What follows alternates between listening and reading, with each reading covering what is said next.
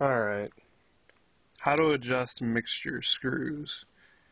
If you're not sure of where they were previously, you would, before adjusting, put your screwdriver on them there and run them all the way down until it, don't force it,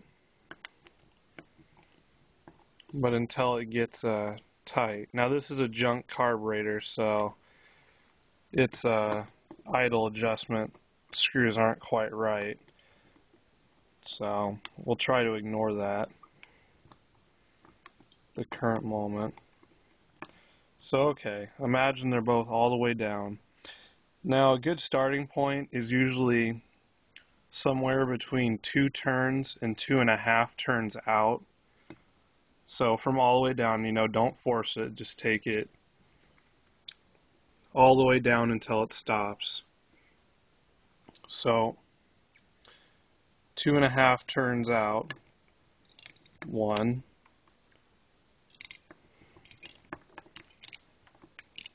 2.5, and you would do that to both sides. And then with doing that, you would know that they are both adjusted equally. 1, 2.5. So in a hypothetical sense, that would be adjusted where you could, you'd have a good starting point from there. So, and as I said before, try to adjust them so, you should be able to hear your idle raise or fall, and then, you want it where you idle the highest is what you're after with these. So, and then your idle mixture screws should not affect your driving, because they're only at idle. They're only your mixture at idle. As far as leaning out while driving, or losing power while driving, that would be something separate, I would think. Either probably a bad power valve in your carburetor, because